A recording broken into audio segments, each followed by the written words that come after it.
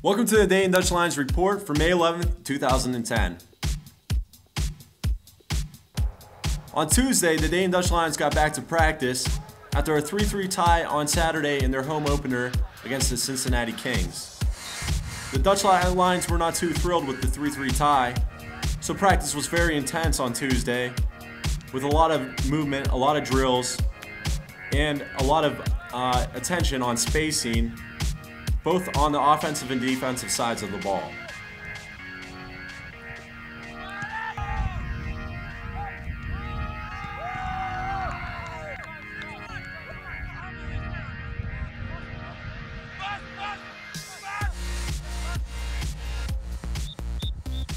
We also caught up with head coach Sonny Saloy to see what his tactics were for this week. Play the same as the first half, and the second half we must the mistakes we don't make too many mistakes the next game.